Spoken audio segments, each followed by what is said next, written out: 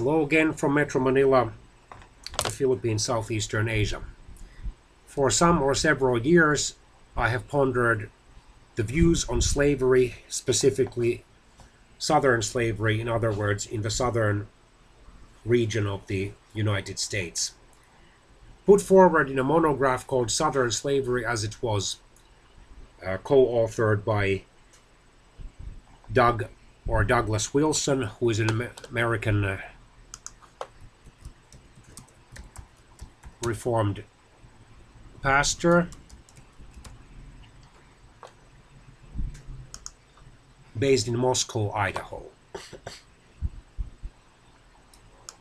I myself have some years ago read it. It's probably still available online. So he co-authored this controversial book with League of the South co-founder Steve Wilkins. And he then followed it up with a book called Black and Tan, published in 2004, possibly. And his point essentially was that despite its evils, overall the system of slavery in the southern region of the United States that ended then in the bloody Civil War, or through the bloody Civil War in the early 1860s, was a relatively benign system. There were many good parts to it. And I'm quoting, "Slavery produced in the South a genuine affection between the races that we believe we can say has never existed in any nation before the war," meaning the US Civil War, "or since." Obviously, many historians were critical of the book, and even many fellow professing Christians, including fellow Reformed Christians, were critical of the book. There is one African-American Reformed Christian theologian who on his website condemned Pastor or Reverend Wilson's views. Such historians as Peter H. Wood, Claiborne, Carson, and Ira Berlin condemned the pamphlet's arguments, with Wood calling them as spurious as Holocaust denial. Several years ago, Reverend Wilson was interviewed for his Ask Doug program, and the interview was uploaded on YouTube, on Southern slavery, and he strongly denied rumors that he's actually a racist or a proponent of slavery. And he said that it's a good riddance that slavery is gone. But he argued that if it had vanished in a godly way, it would have vanished through a Christian revival. It is easy for him to say this with a hindsight of 1.5 centuries since slavery officially ended. It's easy for him to say this as a person of essentially European origin, as a white person, someone who has never outwardly been enslaved. As Abraham Lincoln, the president who signed the Emancipation Proclamation in 1862, it was then published in 1863, said that the people who favor slavery should have it tried on themselves. Yes. He claimed that he sought the restoration of an ideal era or time period in the past where faith and reason seemed at one, and when family, church, and the organic community of Christians that the American-British writer T.S. Eliot described in Christianity and Culture were more powerful than the state. The Southern Poverty Law Center connected Wilson's views to the neo-Confederate and Christian Reconstruction movements influenced by R.J. Rushdoony, concluding Wilson's theology is in many ways indistinguishable from basic tenets of Reconstruction.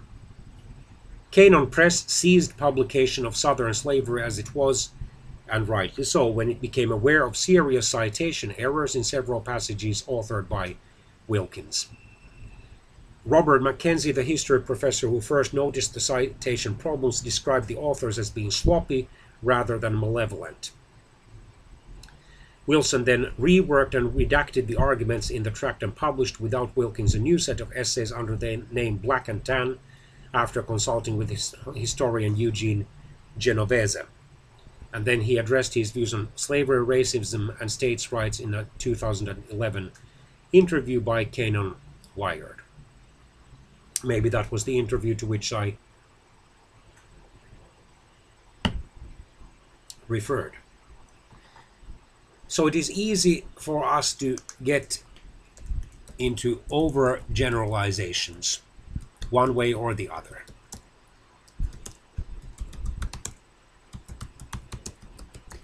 During the Great Depression and New Deal time of 1930s, former slaves were interviewed, and according to one of the websites I consulted when I was searching for Reverend Wilson's views, it was found that the kinds of answers that these former slaves who were still living, who of course were at the very least in their 80s in order to be able to recall what it meant like to live under slavery, they varied. That they probably gave more honest interviews to fellow African Americans than to white Americans. And therefore these interviews alone should not be cited as a sufficiently reliable guide. And then as for the genuine affection between races, it is a well-known and very sad and even shameful fact that a significant number of white slave owners either raped or sexually molested or at least harassed female slaves, usually young women or girls. There are even allegations according to which Thomas Jefferson, the third president of the United States, who himself was a slave owner, could have had an extramarital affair with one of his female slaves. But we'll leave that aside. So, while the Bible does not explicitly condemn slavery, it is by no means unbiblical to oppose a system where essentially there are two classes of human beings. One are outwardly free, one are slaves, and the difference is not righteous living by one group or unrighteous living by another group, but in skin color or ethnicity, the accident of birth. None of us has chosen his or her nationality or so-called race. None of us has chosen his or her parents. None of us has chosen his or her city or town, province, state or country, or even continent of birth. None of us. And therefore those should not be used as guidelines of dividing people into a system of more or less structured inequality. And if slavery had been such a benign system, why then did so many slaves, especially starting in the early 19th century, either successfully or unsuccessfully escape from slavery? Why were there people who, like Harriet Beecher Stowe, through their writings, in her case the book Uncle Tom's Cabin, protested against the inhumane aspects of slavery? Why was there a strong abolitionist movement in the United States, especially by the 1850s? And why did such pragmatic politicians as Abraham Lincoln, who by no means could be considered or could have been considered even back then as a believer in racial equality, nevertheless oppose slavery? Well, because slavery was, despite those positive exceptions that, yes, existed, nevertheless a wicked system, a radically unfair system where one so-called race was enslaving members of another so-called race, and where basically the African American slaves were taught to accept their fate, even to accept cruel treatment, and even to claim that this was God's will for them for generations to come in extreme cases. And even those unbiblical doctrines according to which the African Americans were actually of Cain's seed, or like inferior subhumans, well, shades of the Holocaust, where Jews were subjected to horrible tortures and executions, including those famous or infamous gas chambers, and some 6 million of them were killed. And then Abraham Lincoln himself declared in his second and last inaugural address, just weeks before he was killed in March 1865, that possibly slavery was one of those offenses that needed to come, but woe to those people by whom they would come.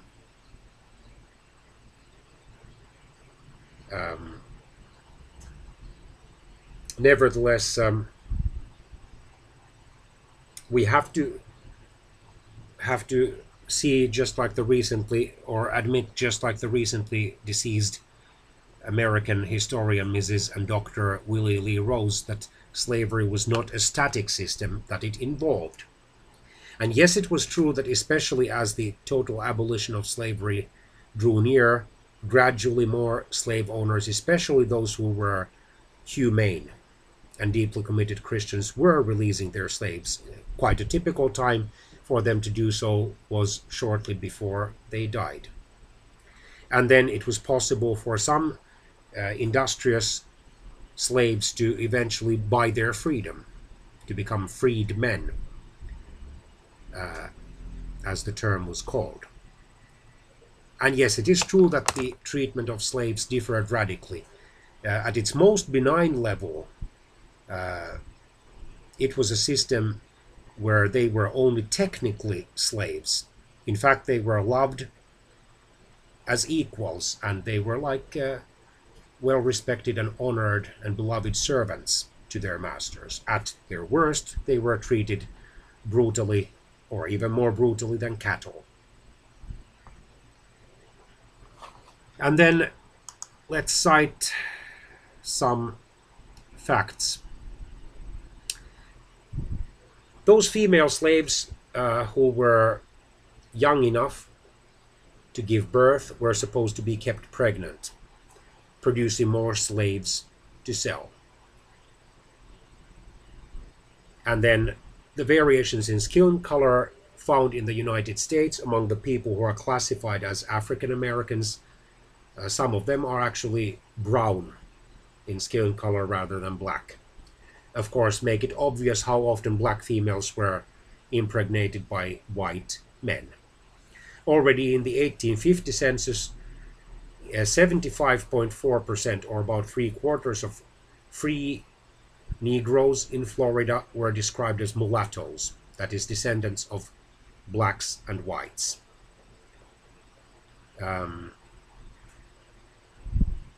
And then light-skinned young girls were sold openly for sexual use. Their price was much higher than that of a field hand or servant.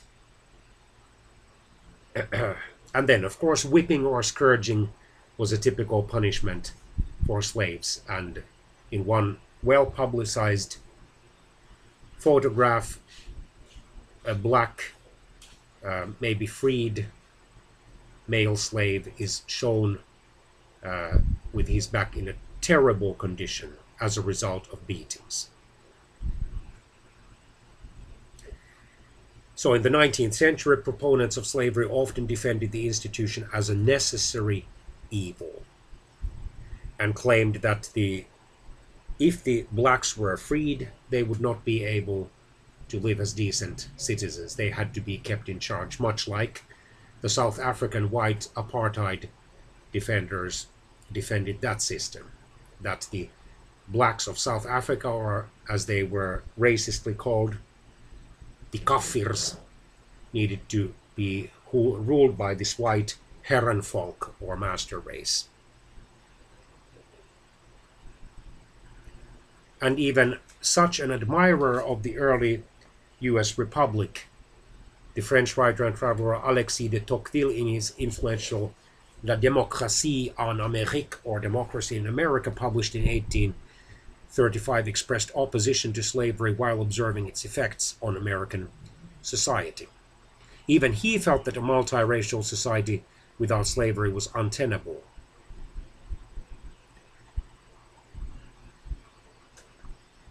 And none other than Lincoln himself thought as one of the solutions to this racial problem that African Americans would be encouraged to emigrate to Africa.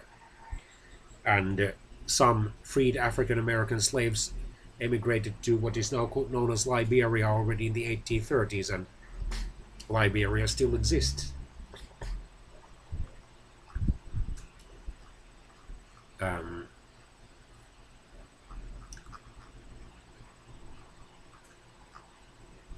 And as Lincoln himself declared in his second inaugural address in 1865, 1/8 of the US population, so something like 12–13%, were African American slaves. And they were concentrated heavily, of course, in the South. It is true that by no means all white Southerners owned slaves. The truly elite slave-owning class, who had over 50 or even over 100 slaves, was truly small, but that class had an enormous political and economic influence and social influence.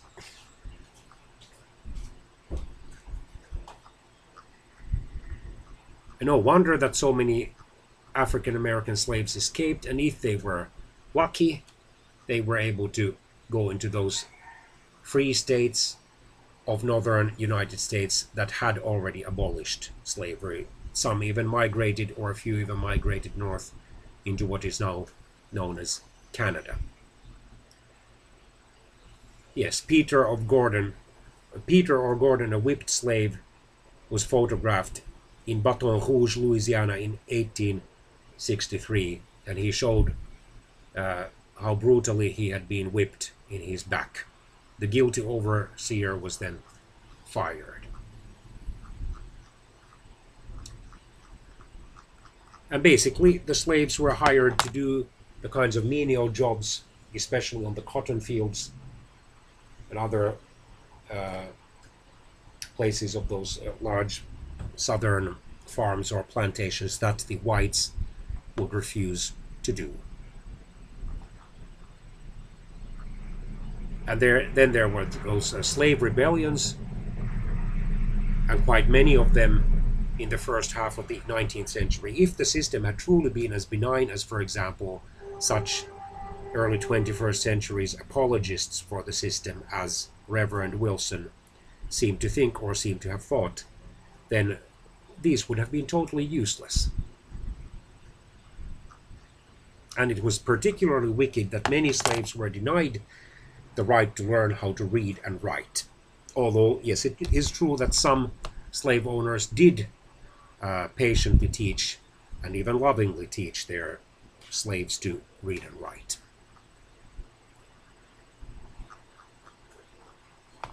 So these are my views. You can, of course, disagree with them if you want to, but I definitely do not believe that the Southern slavery was a good system, even though some of its practitioners were even good Christians. We should not overgeneralize the benevolence of some to mean that most or virtually all slave owners were benign towards their slaves, because that clearly was not the case. Bye-bye, and have a nice remainder of this Northern Hemisphere summer, and God bless.